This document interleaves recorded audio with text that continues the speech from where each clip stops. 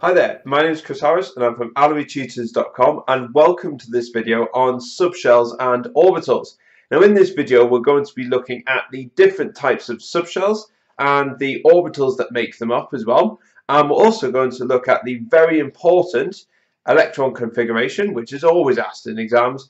And we're also going to look at some of the odd ones such as transition metals, in particular chromium and copper, which don't quite behave themselves. So we're going to start with looking at what we mean by a subshell. So we know that there is a shell, and you would have done that from GCSE, and the shells can occupy, you were told, which was 2 and 8 electrons. We can take these shells, they actually exist, but we can take them and we can split them into what we call subshells, and we call these S, P, D and F. F you don't really need to know a lot about, so we're just going to concentrate on the top 3. So the s orbital, as you can see, can hold 2 electrons. The p orbital can hold a maximum of 6 electrons, and the d orbital can hold a maximum of 10 electrons. Now this can actually inform the shape of the periodic table, which I'm going to show you now. So you can see here we've got the s orbital here. We call this the s block element. So any elements that fit in here are classed as s block. This is because the outermost electrons occupy the s orbital. As you can see, we have 2 elements in each group in this block here, and that actually coincides with the maximum number of electrons you can fit in an s orbital, which is 2 electrons. Now, if you see on the next block along, this is the d block, and the d block fits in the middle, and some of the d block are transition metals, and you can see that we have 10 electrons that fit in the d block, and these are elements that have outer electrons that occupy the d orbitals. So hence why we've got 10 electrons, we actually have 10 elements in one row in the d blocks. Okay, and the last block, which is over here in green, these are p block elements. Now p block elements can hold a maximum of 6 electrons in their outer shell, and so all the elements on the right hand side actually are in a block of 6, as you can see there, so it fits in quite nicely. Okay, so what we need to do now is we need to try and categorize these even further, and we can look at them in terms of rows. So now we've looked at them in blocks, we can look at them in rows, and this is where we come into the term orbital, because we can get different types of s subshell, and the subshells are made up of orbitals. So if we start from the top row here, this is called the 1s orbital, which is this one here, which is hydrogen and helium. And if we come down to the next level, we call this 2s. These are called 2s orbitals. This is 3s, and these are 4s. When we get to the p's, you can see this one is 2p, 3p, 4p, etc. And this one is called 3d. Now, we're going to use these as part of our electron configuration, and we're also going to tell us how many electrons we've got in. So an electron configuration is really important to get right, and these are really common in exam questions. So you can see here, electron configuration is made up of 3 parts. The number part at the start is actually the shell number, and this is actually the number as we go down the group. You can see here 1s, 2s, etc. So that's shell 1, shell 2, shell 3 and shell 4. So that's the first number. The second bit is always a letter, and that letter tells you the suborbital that the electron is sitting in, and the suborbital is effectively the s, p, d or f orbital. And the little superscript there at the top, so the small number above the s, and that has to be above there, it can't be the same size, basically tells you the number of electrons in that suborbital that you've just stated before.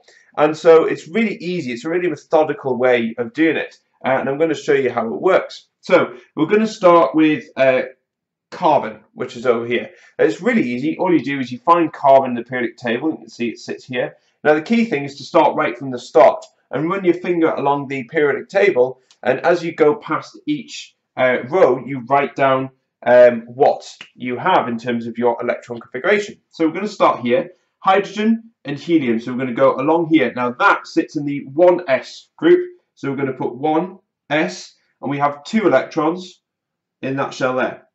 Okay, and then we need to move down because we still haven't reached carbon. So the next row is 2s2, so we're going to fill this one up. Carbon's over here, so we still haven't come to that yet. So that's going to be 2s2. And then we keep on going, and we're into the 2p block now, and carbon sits in the second element into the 2p block. So that's going to be 2p2. There you go, simple as that. If we come into iron, which is Fe, so again we're going to do the same. We're going to start from the top. Here's iron here. We're going to start from the top, so this is going to be 1s, and obviously the electrons are occupied in there. And the next one down, 2s, 2. Okay, and we're going to keep on going, and we've got 2p6 because we're going to fill that one, so we can only fit 6 in there. We come down to the next row, which is 3s2, and we keep on going along, 3p6, and then we come down to here. Now we come into the 4s, which is 4s2. And then finally, this is a bit weird, we actually come to the 3, and see this is 3D, not 4D. That's really, really important, so make sure you've got that bit right. And then you can see the iron actually sits in the 1, 2, 3, 4, 5, 6th element along, so that's going to be 3D6. Sometimes these can be written the other way around. If you want to do it in numerical order, it doesn't really matter, to be honest. What this tells us is that the 4s orbital is actually lower in energy than the 3D orbital, and that's why it comes before that. But you can write it the other way around if you like. Okay, but sometimes, as you can see, that was quite long, and I was running out a little bit of space there. And we can shorten this by writing a noble gas configuration. Now, you must only do this if the exam would actually allow you to do so. So make sure you read the question very carefully. But selenium, which is over here, now you can see selenium. If we look at the noble gas that precedes selenium, if we go backwards, so we go all the way back here, the noble gas is actually argon. So what we can do is we can write Ar in square brackets, and that tells us that that's the electron configuration of argon, and then we just pick up from argon with the normal configuration. You can see here's argon here, so we're going to come back down to here, so this is 4s2, and then we've got 3d10, so we need to occupy all of them, 3d10, and then we come to selenium, which is the 4th element into the 4p block, 1, 2, 3, 4, so that's going to be 4p4, and there's your electron configuration for selenium. Now, I did say that transition metals were a little bit weird, and we've got 2 specific rules that have been written up here. Now, chromium and copper electrons, they go from the 4s to the 3d orbital. Now, what that means is if we look at chromium first, so chromium's here. Now, if we start from, let's say if we start from the argon configuration, what you might expect is actually you might expect this to be 4s2 and then 3d 1, 2, 3, 4. But actually, what happens is one electron jumps from the 4s orbital to occupy the d orbital, and what that gives it is a very stable half-filled d subshell. So in other words, it has 4s1, 3d5 to get to chromium, giving it that more stable configuration. So chromium is actually going to be, so we'll start from argon, electric configuration of argon is going to be 4s1, 3d5, and it's not going to be 4s2, 3d4. So that's one of the exceptions. Copper is exactly the same as well. So if we start from over here, again we start from argon. Copper is slightly different in the fact that copper sits over here, but this time one electron comes from the s orbital, jumps into the one of the d subshells, and actually forms 4s1 3d10. We have a full d subshell, and that means that the electron configuration is a lot more stable and lower in energy. So the configuration for copper is actually going to be 4s1 3d10 and not 4s2 3d9. So watch out for them too, because that's really, really tricky.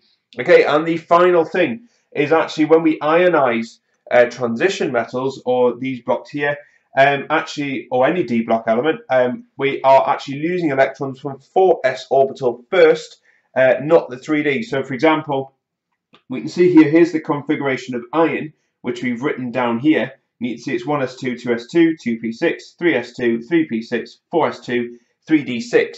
Now, if it's iron 3+, what we're doing is removing the electrons from the 4s first, then from the 3d. So in this case, we've got the configuration for argon. So that means that the 4s orbital, the 2 electrons in the 4s orbital go first, and then because it's 3+, we need to take another electron from the d orbital. So actually the configuration for this is going to be no 4s, and all we're going to have is 3D5. That's the configuration for Fe3+. Now there is a bit more on this as well when we do energy level diagrams at AS level. So if you want to have a look at the videos for that, that'll explain it in a lot more detail. But as long as you're aware of it for the time being, then that should be fine. But as you can see, make sure you get your electron configurations correct. Make sure you are really clear in terms of how you're writing your configuration, and just watch out for them copper and chromium atoms, which are going to be a little bit of a headache for some people. But as long as you know how to do it, then it shouldn't be too much of a problem. But that's it. Bye bye for now.